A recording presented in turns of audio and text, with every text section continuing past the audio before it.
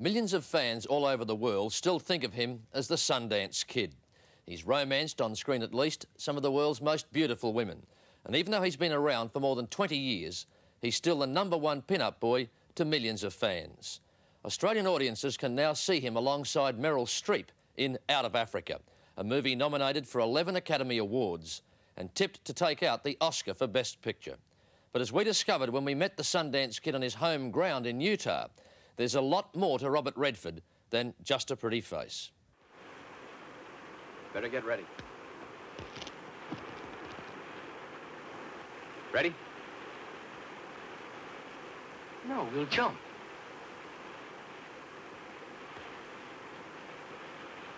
Like hell we will. To most of us, Robert Redford will always be Paul Newman's mustachioed mate in that fun movie, Butch Cassidy and the Sundance Kid.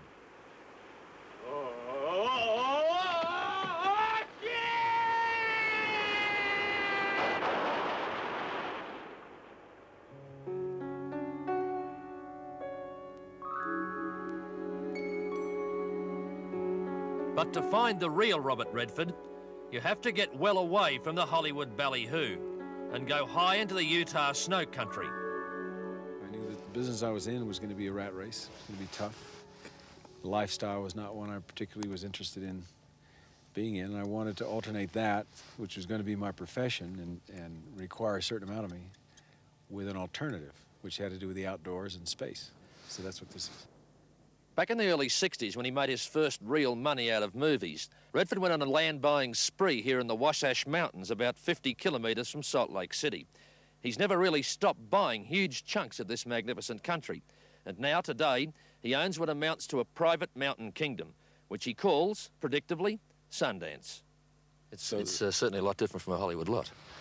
Yeah, that I will say. It's different from a Hollywood lot, although some people think this is a set. Yes, it could be. I imagine your audience think this is real, huh?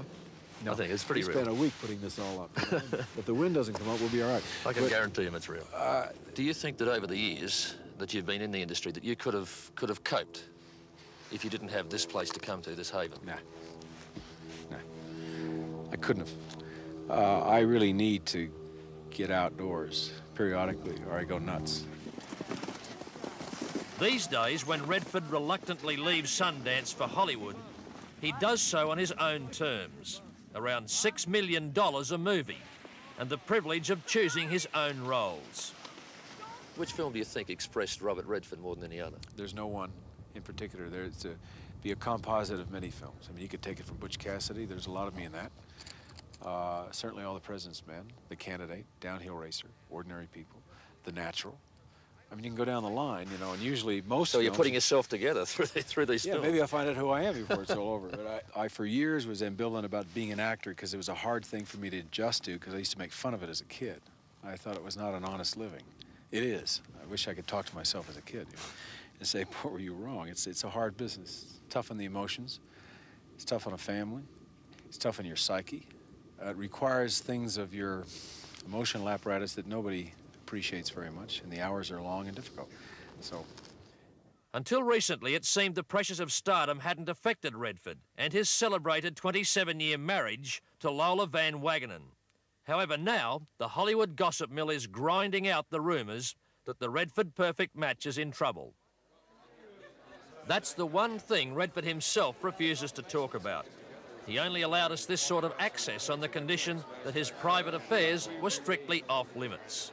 But he did make his views on media muckraking in general pretty clear. From what you say, though, it would appear that you've probably been misinterpreted a lot over the years. quite a bit. Why do you think that is? Why does that happen? It's the nature of the press, excuse me. The fact is, as the press regulates itself less and less with the need to sell paper, I mean, profit, I think, drives the whole thing. The need to sell papers puts less of a standard on quality. So as a result, distorting things or just saying things irresponsibly seems to be less control than it was. But that's part of the deal. I mean, so that's the way it goes. Probably one of the negative aspects of being taught not doing more interviews is that you get too easily misinterpreted or interpreted out of thin air. Was there ever a time, though, you thought that Robert Redford, the individual, had been lost in all that hype that goes with being a star? Yeah, I still think that exists to an extent. Maybe, you know, I'll just get so old people say, is he still around? But at this point, yeah, I still feel that.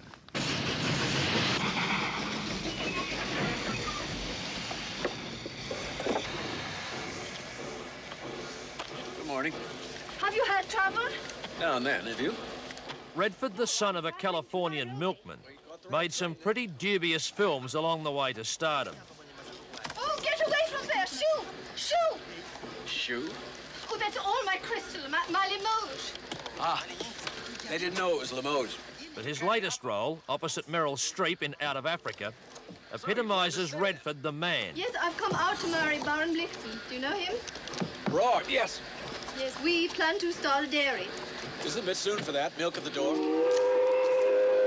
Some have said the part of Dennis Finch Hatton was tailor-made for Redford. It's not a joke. People marry, it's not revolutionary. There's some animals that mate for life.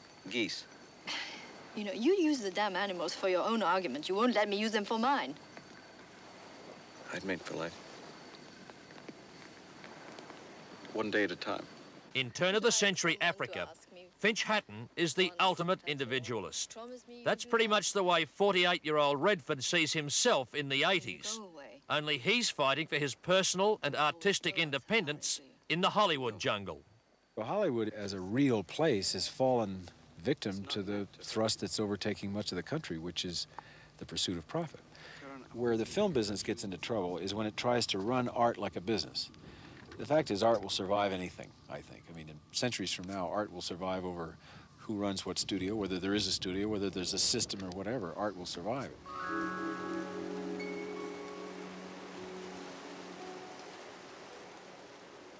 Just about everyone has heard of the Sundance Kid, but it's unlikely that even the most ardent fan would know about this place, the Sundance Institute.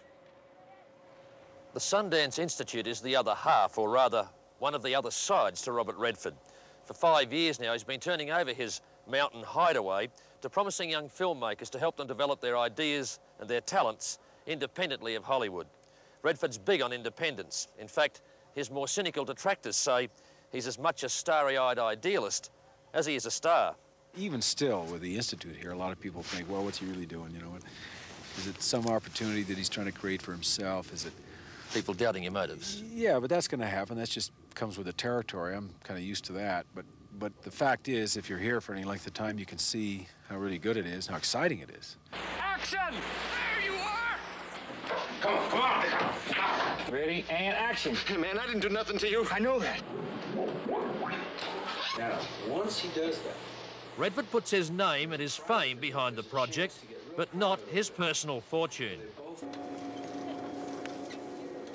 The money to run it comes from this place, the Sundance Resort, where skiers and tourists pay to help finance Redford's personal kind of American dream.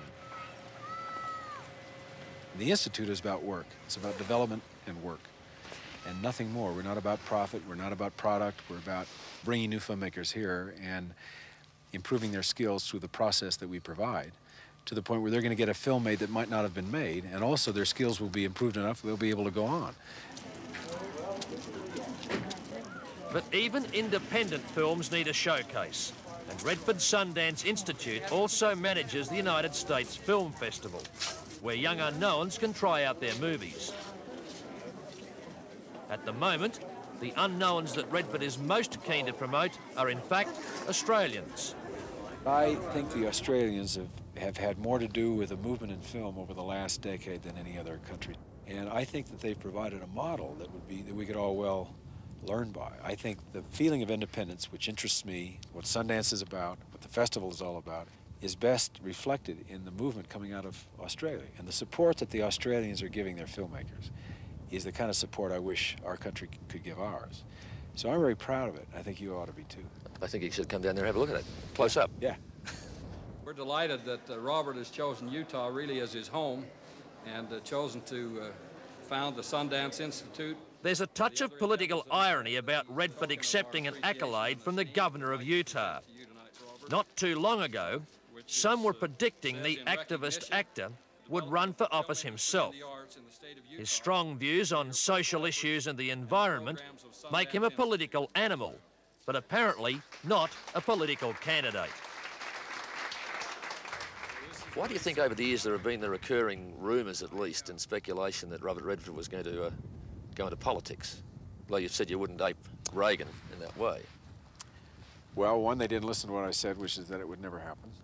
And the reason probably nobody paid any attention to it is politicians are very great by starting their campaigns by denying that they're going to run. So I probably got lumped into that deal. But I think probably that I look like somebody that would be a candidate for public office. I think largely because I made a film about politics and how I feel about the political system. And if anyone paid attention to that film, they would know that I could never run for political office.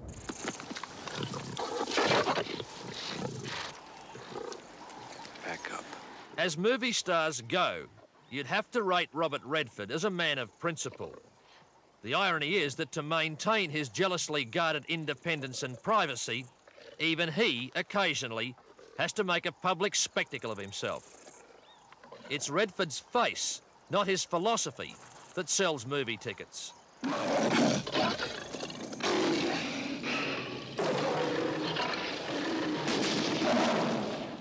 Have you said that you reckon your days are numbered as an actor?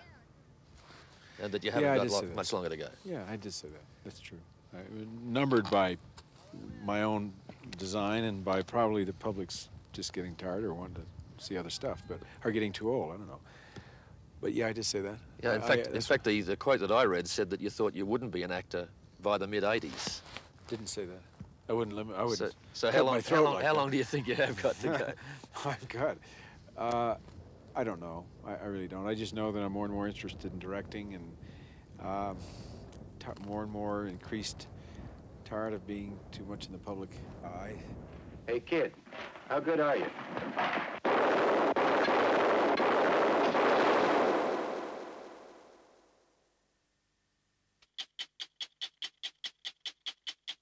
Hello, I'm Tara Brown. Thanks for watching.